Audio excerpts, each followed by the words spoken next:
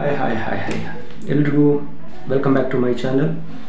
ಈಗಾಗಲೇ ಯಾರ್ಯಾರು ನನ್ನ ಚಾನಲ್ನ ನೋಡ್ತಾ ಇದ್ದೀರಿ ದಯವಿಟ್ಟು ಸಬ್ಸ್ಕ್ರೈಬ್ ಮಾಡ್ಕೊಳ್ಳಿ ಅಂತ ಹೇಳ್ತಾ ಫಸ್ಟ್ ಆಫ್ ಆಲ್ ಇವತ್ತಿನ ಒಂದು ಕಾನ್ಸೆಪ್ಟನ್ನು ಒಳ್ಳೆ ಒಂದು ಕಾನ್ಸೆಪ್ಟನ್ನು ಹೇಳ್ಕೊಂಡು ಬಂದಿದ್ದೀನಿ. ಸೊ ಎಜುಕೇಷನ್ಗೆ ಸಂಬಂಧಪಟ್ಟಿರುವಂತಹ ಕಾನ್ಸೆಪ್ಟ್ ಆಗಿದೆ. ಇದನ್ನು ನೋಡಿದಾಗ ನೀವು ಸಹ ಶಬಾಷ್ ಈ ಥರ ಎಲ್ಲ ತೊಗೋಬೋದಾ ಅಂದ್ಕೊಂಡು ನೀವು ಅನ್ಕೋತೀರಿ. ಹಾಗಾಗಿ ಈಗಾಗಲೇ ನಿಮಗೆ ನಿನ್ನೆ ದಿನ ರಾಜ್ಯಾದ್ಯಂತ SSLC ರಿಸಲ್ಟ್ಗಳು ಪ್ರಕಟವಾಗಿದೆ. ಯಾವ ಜಿಲ್ಲೆ ಯಾವ ಸ್ಥಾನದಲ್ಲಿದೆ, ಯಾರು ರ್ಯಾಂಕ್ಗಳನ್ನು ತೊಗೊಂಡಿದ್ದಾರೆ, ಯಾರು ಎಷ್ಟೆಷ್ಟು ರ್ಯಾಂಕ್ಗಳನ್ನು ತೊಗೊಂಡಿದ್ದಾರೆ, ಇದ್ರ ಬಗ್ಗೆ ಕಂಪ್ಲೀಟ್ ಮಾಹಿತಿ ನಿಮ್ಗೆ ಈಗಾಗಲೇ ಟಿ ವಿಯಲ್ಲಿ ಬಿತ್ತರಿಸಿದ್ದಾರೆ. ಆದರೆ ಇವತ್ತಿನ ದಿನ ನಾನು ಒಂದು ವಿದ್ಯಾರ್ಥಿಯನ್ನು ಭೇಟಿ ಮಾಡಲಿಕ್ಕೆ ಬಂದಿದ್ದೀನಿ. ಏನಂದರೆ ಇವರು 625 ಅಂಕಕ್ಕೆ 625 ಅಂಕವನ್ನು ಪಡೆದು ರಾಜ್ಯಕ್ಕೆ ಪ್ರಥಮ ಸ್ಥಾನವನ್ನು ಪಡೆದಿರುವಂಥವ್ರು. ಅದಲ್ಲದೆ ಇವರು ರಾಯಲ್ ಅಪೋಲೋ ಹಾಸನ ಜಿಲ್ಲೆಯ ರಾಯಲ್ ಅಪೋಲೋ ಇಂಟರ್ನ್ಯಾಷನಲ್ ಸ್ಕೂಲಲ್ಲಿ ಓದಿದಂತಹ ವಿದ್ಯಾರ್ಥಿನಿ.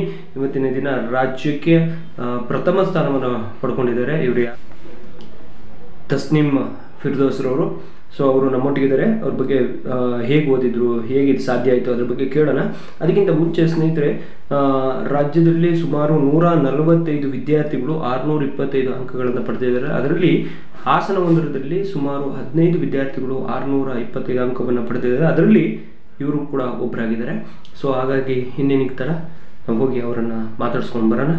ಸ್ನೇಹಿತರೆ ನಮಸ್ತೆ. ಈಗಾಗಲೇ ನಮ್ಮೊಟ್ಟಿಗೆ ರಾಯಲ್ ಅಪೋಲೋದಲ್ಲಿ ಓದಿರುವಂಥ ವಿದ್ಯಾರ್ಥಿನಿ, ರಾಜ್ಯಕ್ಕೆ ಪ್ರಥಮ ಸ್ಥಾನವನ್ನು ಪಡ್ಕೊಂಡಿರುವಂಥ ವಿದ್ಯಾರ್ಥಿನಿ ತಸ್ನೀಮ್ ಫಿರ್ದೋಸ್ರವರು ನಮ್ಮೊಂದಿಗಿದ್ದಾರೆ.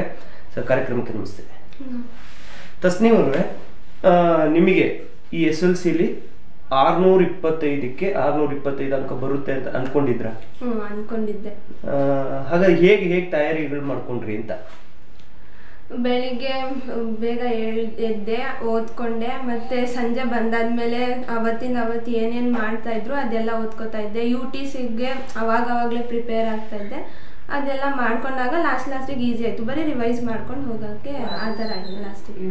ಓಕೆ, ಇದು ನೀವು ಪರ್ಟಿಕ್ಯುಲರ್ ಟೈಮಿಂಗ್ಸ್ ಏನಾದ್ರು ಒಂದೊಂದು ಸಬ್ಜೆಕ್ಟಿಗೆ, ಈ ಸಬ್ಜೆಕ್ಟ್ ಮ್ಯಾಥಮೆಟಿಕ್ಸ್ ಇಷ್ಟು ಟೈಮಿಂಗ್ಸು, ಸೋಷಿಯಲ್ಗೆ ಇಷ್ಟು ಏನಾದ್ರು ಆ ಥರ ಪ್ಲಾನಿಂಗ್ ಏನಾದ್ರು ಹಾಕೊಂಡಿದ್ರಾ? ಎಷ್ಟು ಗಂಟೆಗೆ ಹೇಳ್ತಾ ಇದ್ರಿ ಅಂತ?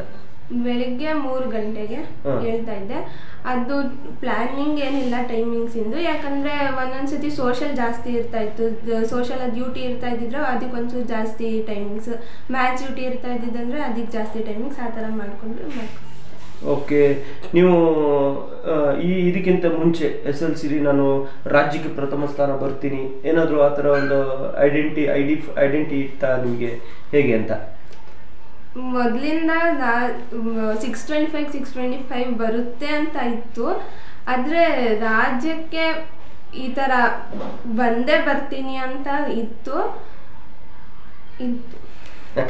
Okay, fine. ಇದು ಹೇಗೆ ಸಪೋರ್ಟ್ ನಿಮ್ಮ ಪೇರೆಂಟ್ಸ್ ಇಂದಾಗಿರ್ಬೋದು, ಟೀಚರ್ಸ್ ಗಳಿಂದ ಆಗಿರ್ಬೋದು, ನಿಮ್ಮ ಶಾಲೆಯಲ್ಲಿ ಹೇಗೆ ಸಪೋರ್ಟ್ ಕೊಟ್ರು? ಪೇರೆಂಟ್ಸ್ ಆಗಲಿ, ಟೀಚರ್ಸ್ ಆಗಲಿ, ಫ್ಯಾಮಿಲಿ ಎಲ್ಲರೂ ಫುಲ್ ಸಪೋರ್ಟ್ ಕೊಟ್ರು.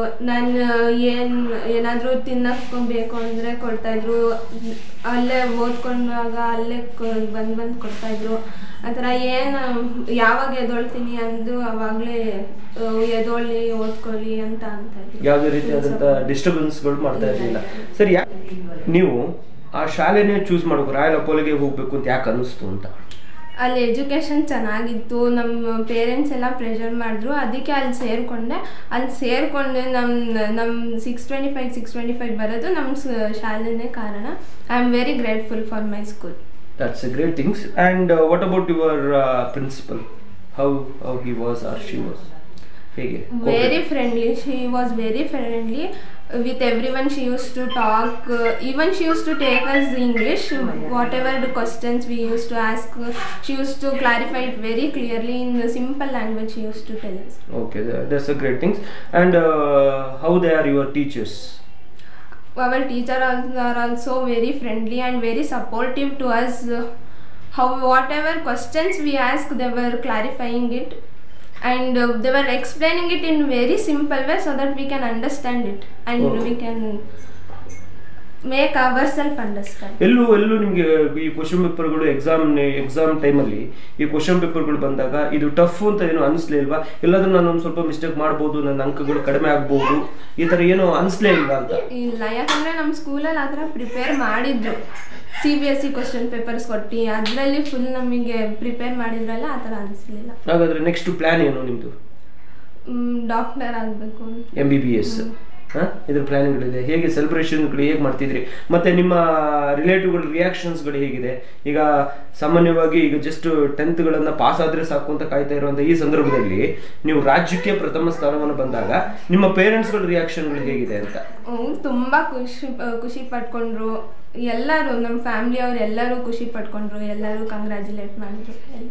You are so happy with that. Yes. Once again congratulations. ರಾಜ್ಯಕ್ಕೆ ಪ್ರಥಮ ಸ್ಥಾನವನ್ನು ಬಂದಿದ್ದೀರಿ.